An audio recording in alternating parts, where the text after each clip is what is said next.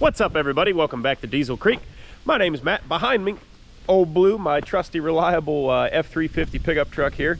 Old Blue's been with me a long time, and it's been a darn good truck, and it's getting to the point where it's life where the body's been fixed once on it. Thanks to the copious amounts of salt that they put on the roads in Pennsylvania, the body is getting a little soft yet again. So I do like this truck. I am trying to hang on to this truck. In case you haven't seen the price of trucks lately, they are just out of sight. So I'm going to try to make this one last as long as I can. But places like down here in the rocker, you can see I got some rot going on down here again. Up here it's a little worse, but I had the bottoms of the doors all fixed up a few years ago, as well as a bunch of other places on the truck, and most of it's still holding up good. The fenders are still good, which is, I guess, kind of rare for these trucks in my area. But that's the primary reason I have a flatbed now, is because the bed was pretty much just completely rotted off of it. The cross members were all gone, the fenders were all gone. It was not good. So anyways, I tried a product last year called Fluid Film. Now, I am not associated with these guys in any way, shape, or form, but I will say after a year of using their stuff on my beater with a heater, my $200 Jeep Cherokee, videos to that are down in the description or up in the corner or something or other. Anyways, the stuff held up really good all through last winter, and even right now there's still a good little coating of that fluid film left underneath the vehicle. And you know, this is after splashing through water and mud holes and everything else, so it's held up really well. So I want to do it to Old Blue there, but the problem is, you know, there could be a nice big building here or something with a lift in it, but there's not. You know, we're kind of just in the woods. As many of you know, I have plenty of equipment that I could just lift the truck up with and get underneath of it, and that's sort of what I did with the old Jeep there. But the truck is quite a bit heavier, and it's not really the safest way to go about it. I did make it kind of safe doing it with the Bobcat and the Jeep last time, but I'm looking for a better way to do it so that I don't die trying to keep my vehicles from rusting away. So just looking around here, I've kind of got some ideas, and I think we're going to try something here. And if you guys know me, you know it's probably going to involve some heavy equipment. Ah!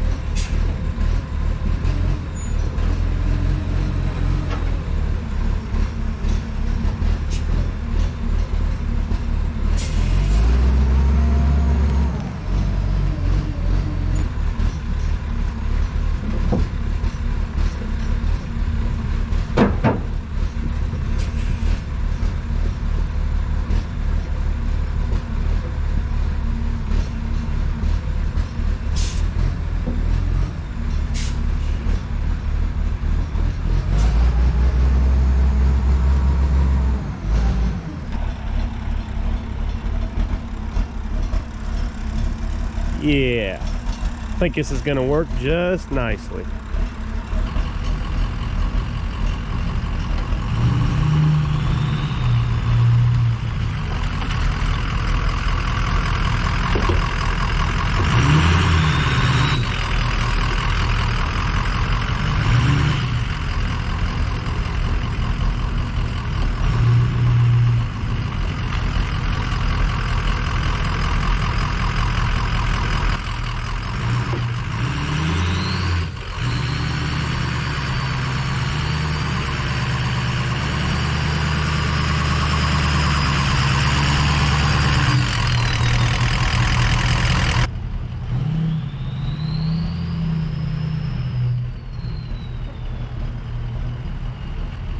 Well, that's a lot better, but we're still not through.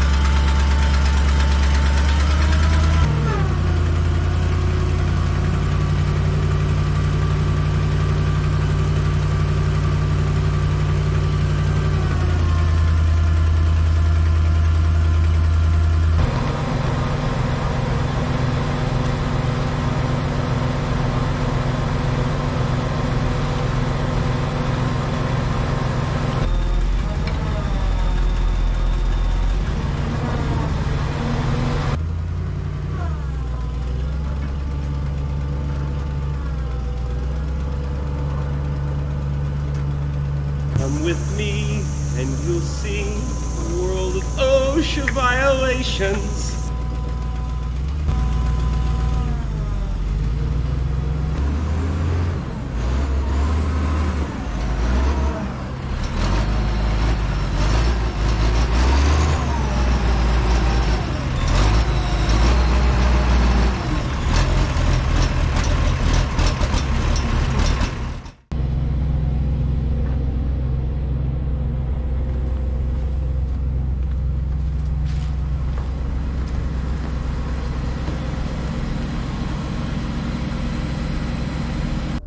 So now that we're in the world of OSHA violations, let me explain to you how I justify this in my mind to say that this is safe.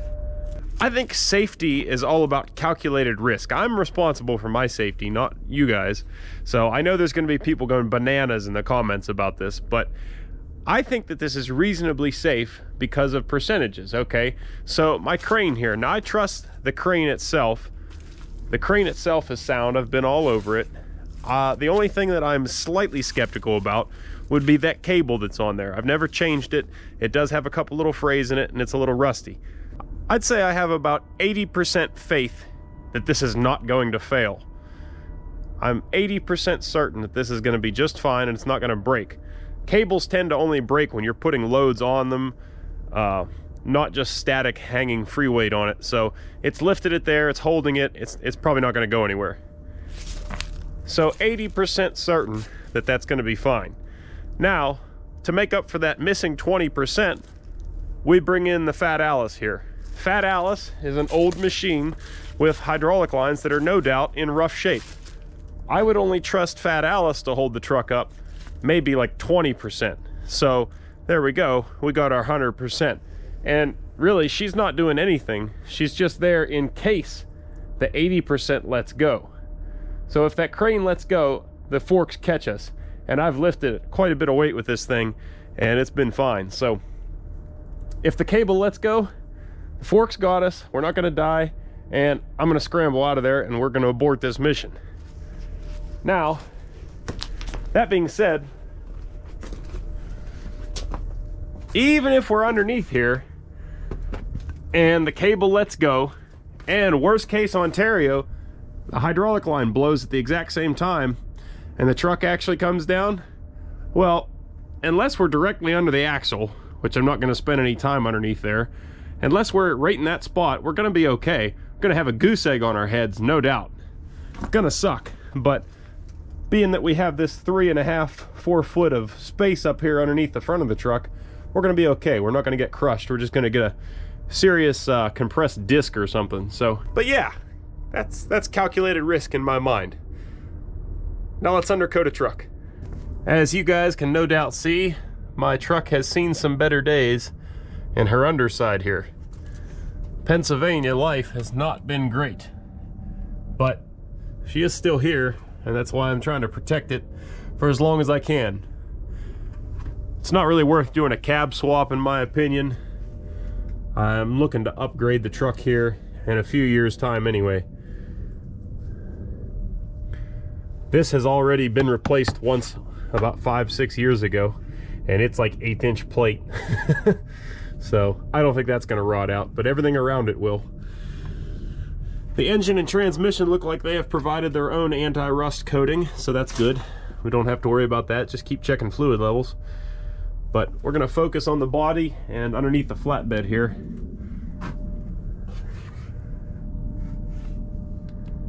I don't know how well you guys are going to be able to tell. The lighting's getting bad for the camera.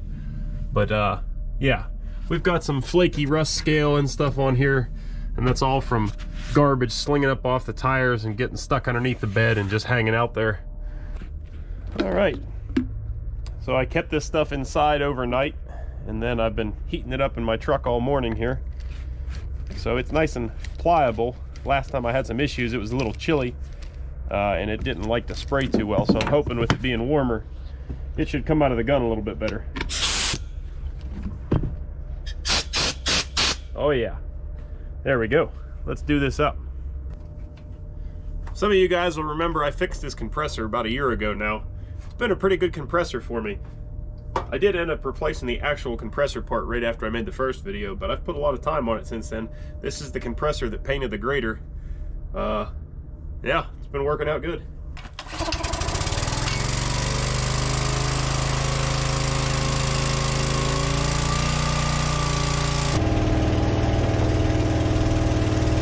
I'm going to go ahead and apologize for the air compressor noise in advance. I know it's going to get obnoxious.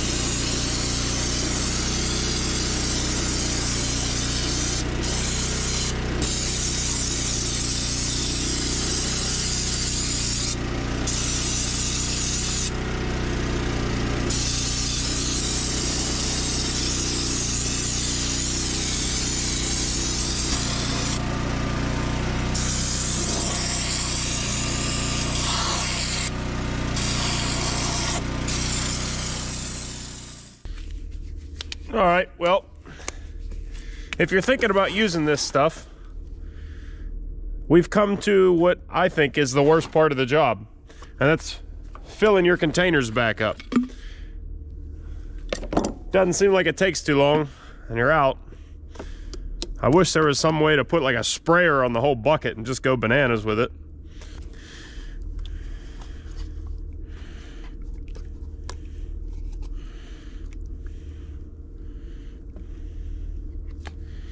There we go.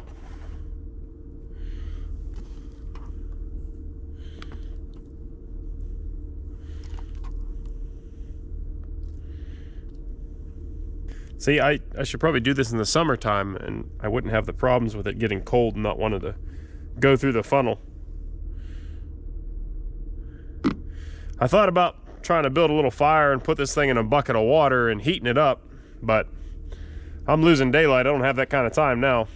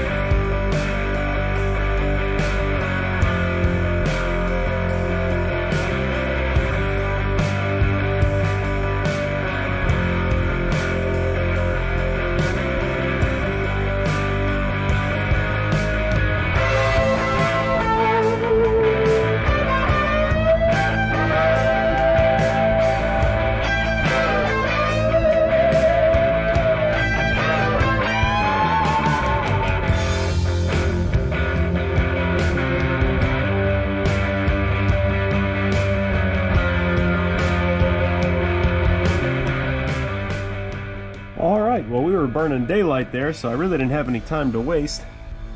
But I think I got this thing pretty well covered. You can see actually like these places where it's more solid colored in. That's actually like I went kind of almost too heavy there. I don't know that you really could go too heavy. It's not really a thing. It's kind of like the bigger the gob, the better the job, as AVE would say. But it's sufficiently coated before it gets to that concentration. But I think we caught everything pretty good.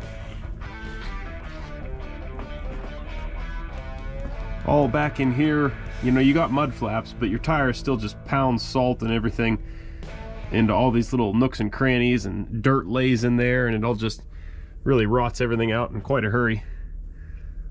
So all this up underneath here. Oh yeah, looking good. It actually shows up on camera better than it does in person. I was kind of watching through the lens there for a little bit so I could see where I sprayed easier. Down underneath here, what's left of my body of the truck, got it really good. You don't have to worry about trying to get into all those little nooks and crannies. It's pretty easy. You can stick the whole gun in there at this point because it's so rotted away.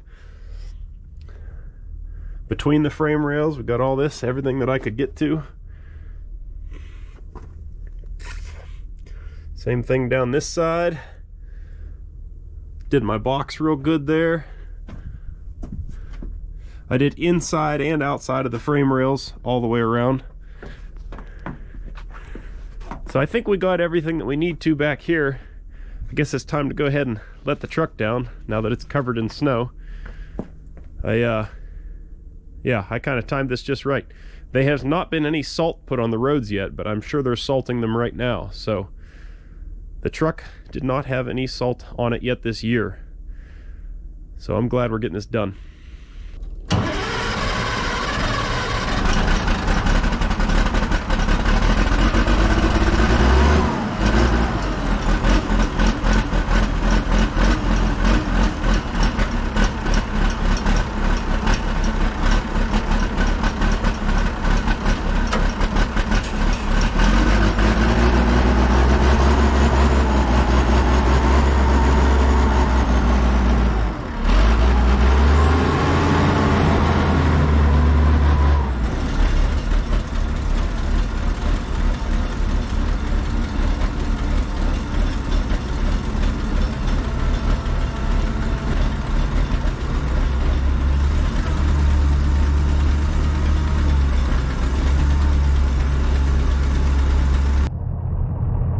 Well, there's one place that we didn't get yet on both sides, right here behind the front wheel. I gotta get that section of frame up inside the fender right here and the front bumper. And then we are out of here, which is good because I'm cold and hungry.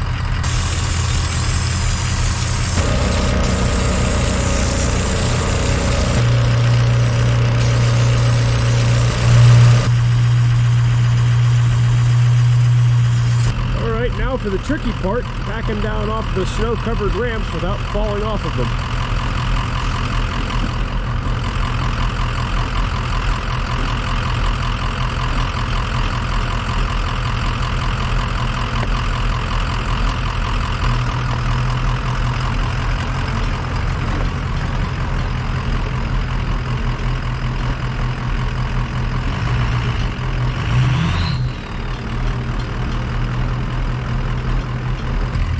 With all that, she's about ready for her annual salt treatment.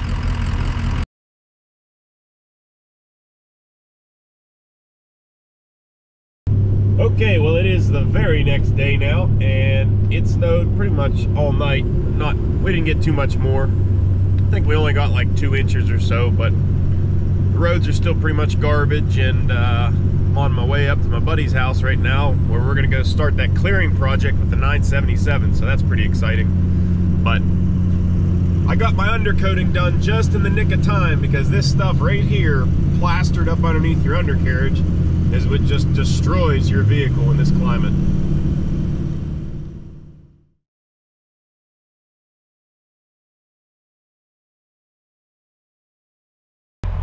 So I just drove probably 10 miles in all the slush and salt and crap, and you can see that fluid film hasn't gone anywhere.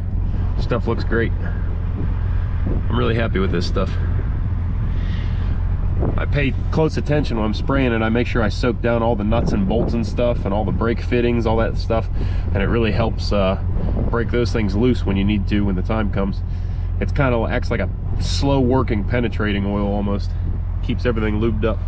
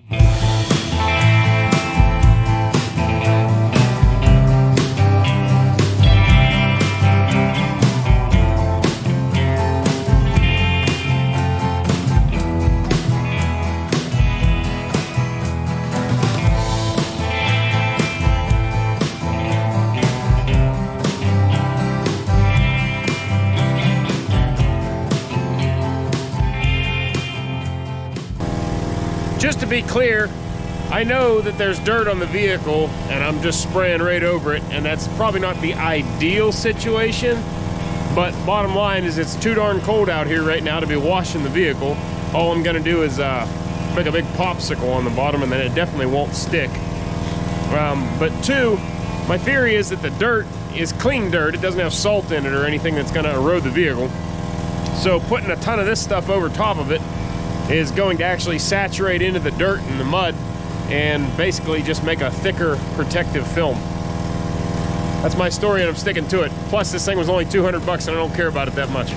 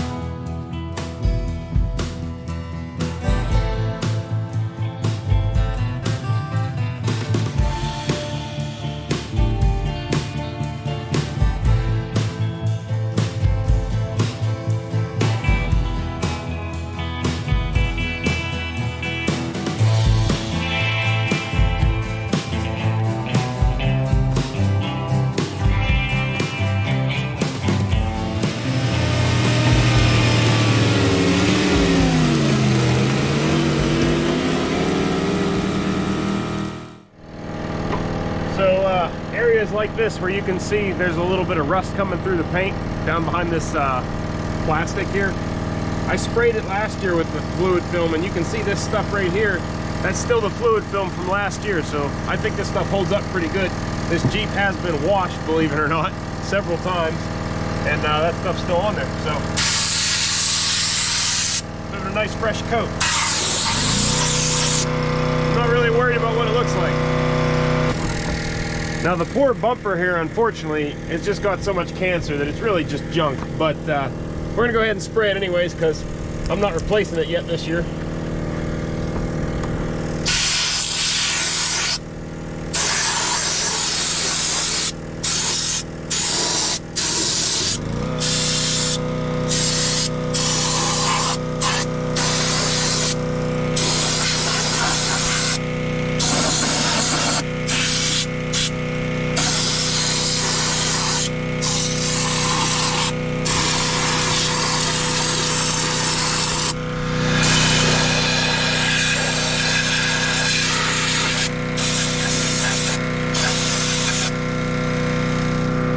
This method of just spraying it over everything is okay if you're me and you're always in dirty clothes and you don't really care if you get it on you, but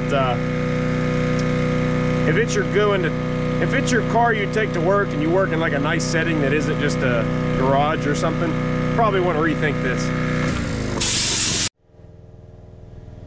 Just like the other side, this is pretty good little rot right here. I think it might have been bondoed once already. Blast that in there as best we can.